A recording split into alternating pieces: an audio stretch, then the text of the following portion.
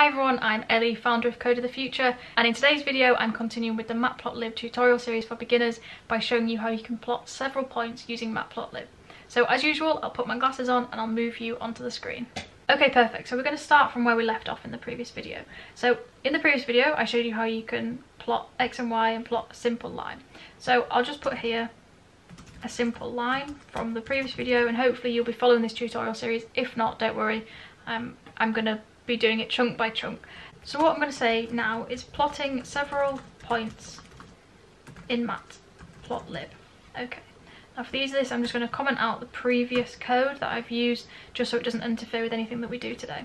So I'll add some lines down here and we'll move on to plotting several points in Matplotlib. So this is very similar to what we did in the previous video and I'll just show you how it works. So we're going to create a new variable. We're going to choose X and Y again, just because we won't be using these ones up here. So we're going to create a NumPy array again, but this time instead of just 0, 100, we're going to input certain numbers in here. So let's say 30, 13, well 12, I accidentally put 12, 56 and 19 and then 100. Perfect. We're going to do the same for Y. We're going to create a NumPy array. And we're going to say, okay, let's have 40, 72, 80, 13, 17, 39. Okay. And then we'll do very similar to what we did before. We're going to say plt.plot X and Y. Remember, whatever argument we put in first is X and whatever argument we put in is Y. So X-axis, Y-axis. And then we're going to do the plt.show because that's very important. We need to show what we've plotted. So let's run this and hopefully we'll get a very interesting plot. Wow, that is very interesting indeed. Yeah, very, very interesting. So you're probably looking at this and thinking, what on earth has just happened? And essentially what we've done is we've grouped together certain plots. So we've got the point 0 and 40, which is here. The next one we have is 30 and 72. So we have 30, 72 there.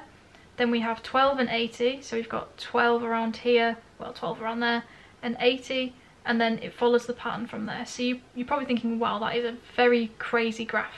And very true, it is. You could do something a lot more simple, and you could just put, okay, well let's have 0, 10, 20, 30, 40, 100, and then similarly let's have 0, we'll have 1, 2, 3, 4 and say 30. So what's happening here is we're doing it in increasing order. This is also in increasing order, so we expect it to not have these random overlaps that we see. But it's still very cool to show you that sometimes you may think you're plotting something that's going to be a very, straightforward graph and it produces something as crazy as this.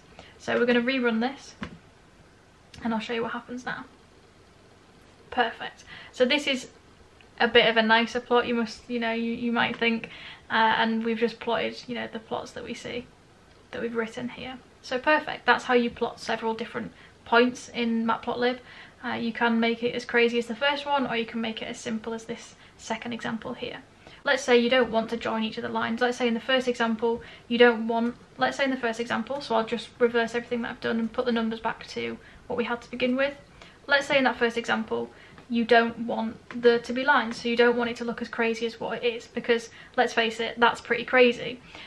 And let's say instead you just want points here or here. There are two ways that you can do that and I'll just show you that now. So instead of a line, and I'll just put this down, a line graph, we want a scatter graph. So there's two ways that you can do this.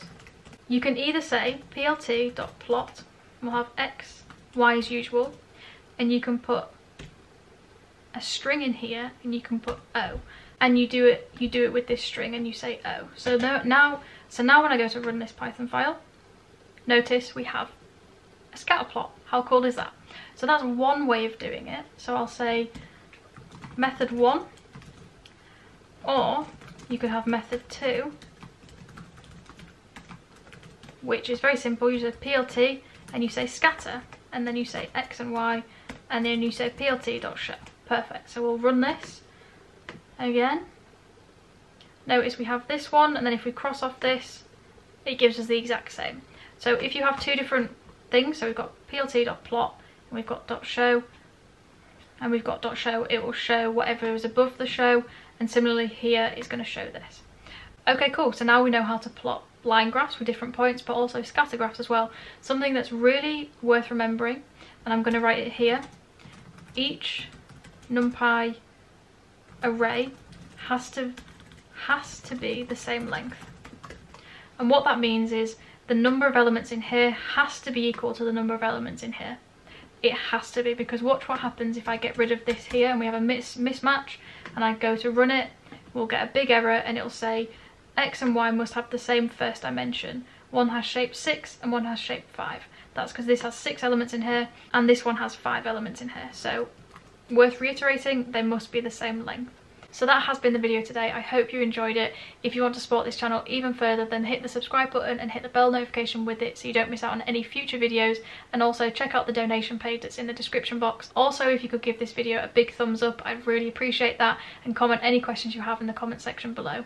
Thank you for watching, and I'll see you all in the next video.